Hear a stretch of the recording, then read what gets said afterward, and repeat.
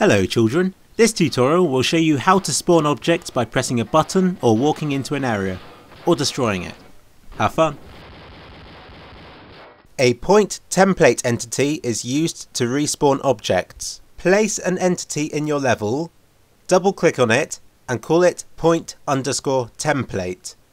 Give it a name like Bill, then under template 1 put in the name of the object you want it to respawn.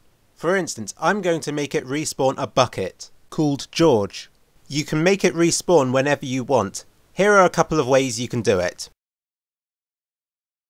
To make it spawn when you press a button, go to the func button object, go to outputs, and you should see a couple of blank white boxes.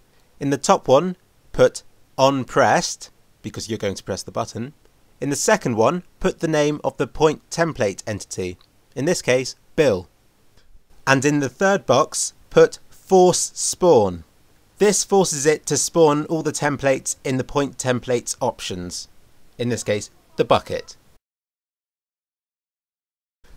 To make it spawn when you walk into an area, it's pretty much the same thing. You make a trigger underscore multiple or once, depending on how many times you want it to spawn. And then in its outputs, you put on start touch. Second box, Bill, and in the third box, force spawn. It should now spawn when you walk into the area. And finally, if you want the object to spawn again if it's broken, go to the object you want, in this case the bucket, go to outputs, and in the first box put on break, second box Bill, third box force spawn. As you can see, the last two boxes are the same in each case, because it's just saying that the point template called Bill will force spawn. You can add a delay by putting in a number in this box here. I hope this helps you to respawn objects. Have fun!